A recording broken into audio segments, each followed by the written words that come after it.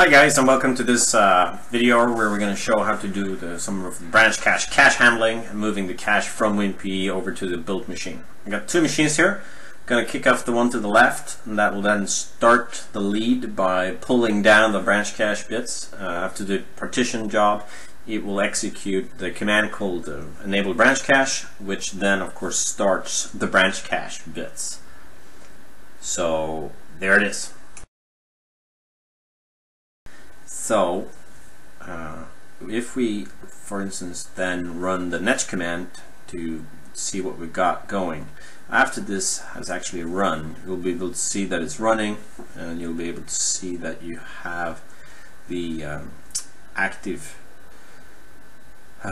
cache size, which is 0 bytes, and as well as the network. So if I run it again, you can see that we got about 1 meg into the cache, which goes with then what we see down below.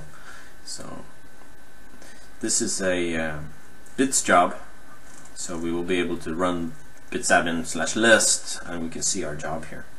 So if I go and try to speed this up, it's actually set on a policy to go fast on the local LAN, but slow on the download itself. You can see it's limited to about 1 meg. I'm going to run, if I can figure out the command here, I'm going to run bits-admin set priority and change this job to be a foreground job, which does not use any sort of bandwidth awareness or slowness at all. You see that re-kicks the job itself, and once that's kicked in, it will speed up enormously. So you can see we already downloaded 100 meg here. And as that moves on, it'll go up to 150 meg, so it's much faster. So if you skip forward, the download is just completed, and it's actually then going to verify the hash. You can see the bits and bytes that's in the branch cache, which is now actually almost the entire image. And once the verifying of the download hash is finished, we're using the ACP, so the alternative content provider. We hand over to config manager, then actually verifies the hash and make sure that the downloaded file is the valid one. And once we skip ahead of that, we'll be able to see that we move into the next phases, which is basically contacting and to get the drivers, etc. Then we move the branch cache bits. And once we've done that, you'll be able to see that once again, if we run the netch command, you can see that we're running still. We've been moved off to a different area on the disk. So we're now running off the C Windows Service Profile or location, which is the default branch cache one. I'm going to go ahead and update this job as well, so it goes faster. And once that's done, you'll be able to see that it's still using BranchCache Cache to put data into the actual cache itself. And once it's done completely, it will then exit the task sequence and go into the sysprep phase of the machine to make sure it's valid and stuff. So that should be done in a second here. So you can see the last little bits getting through here.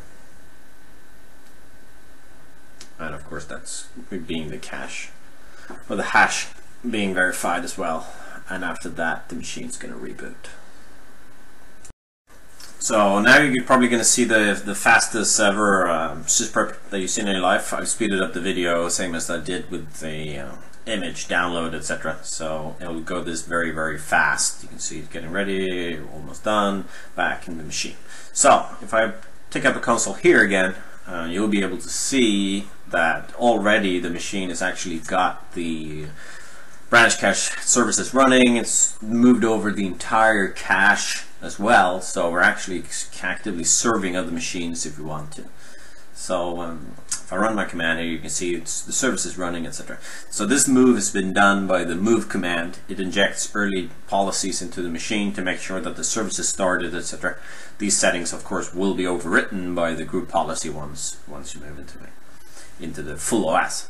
So I'm going to kick up the machine to the right here, and you'll see that that gets going.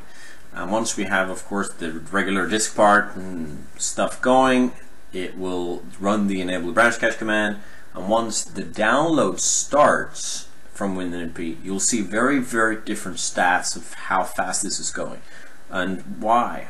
Well, even though it's still a bits job and it's still using a policy to not download fast over the WAN link, it's now using the machine to the left to actually build from. So, of course, I could have run these two machines simultaneously, but I wanted to show in this video that the machines straight after they're actually, while they're still building in the full OS, can actually share their data. And it doesn't seem to be any difference between the cache handling that we have in Windows 10, which is the Windows 10 PE, and Windows 8, which seems that you can actually move these caches from machines to machines very successful. So you can see the speed here on the machine to the right is much, much higher than we had earlier. And that's because it's getting the data from the machine to the left. So here's the IP that you can see from the machine here to the left. And then, of course, the 10.30 machine is the DP where we're getting the data from. If I open up the registry editor, we do save some of the stats in the registry as well. We also send these back as status messages, so you'll be able to pull reports or look at status messages to see how much data did come from the DP and etc. We do that at the end of the download job, since we actually don't know before that. We do put in how far the package has gone, but that's about it. So this kind of shows that how effective it is to build machines using BranchCache, and that's really what I wanted to put across today. So have a great day and keep branch caching.